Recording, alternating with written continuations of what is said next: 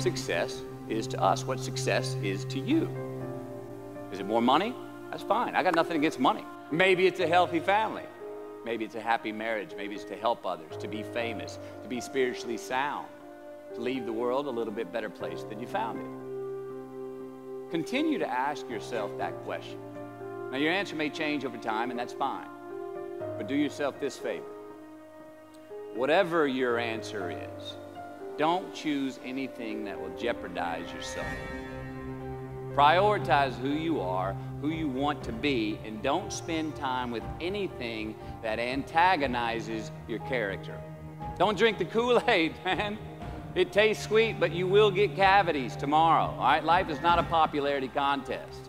Be brave, take the hill, but first answer that question, what's my hill?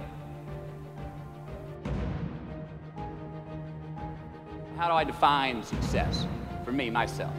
Well, for me, it's a measurement of 5 things. We got fatherhood.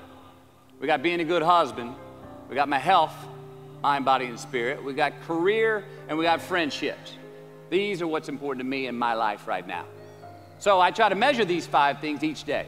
I check in with them. I like to see whether or not I'm in the debit section or the credit section with each one. Am I in the red or am I in the black? You follow? For instance, sometimes say my career's rolling.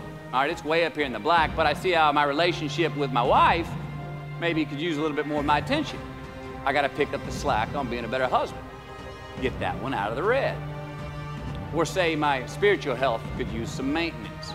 It's down here, but hey, man, my friendships and my social life, they're in high gear, right? I got to recalibrate. Checks and balances. I got to go to church. Remember to say thank you more often, something. But I got to take the tally because I want to keep all 5 in healthy shape. And I know that if I don't take care of it, if I don't keep up maintenance on them, one of them is going to get weak, man. It's going to dip too deep into the debit section. It's going to go bankrupt. It's going to get sick, die even.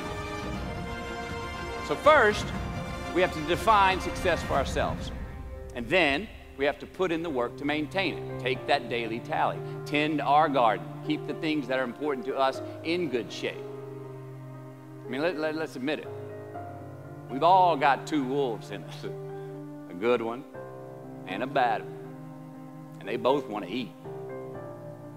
Best I can tell, we just got to feed that good one a little more than the other one.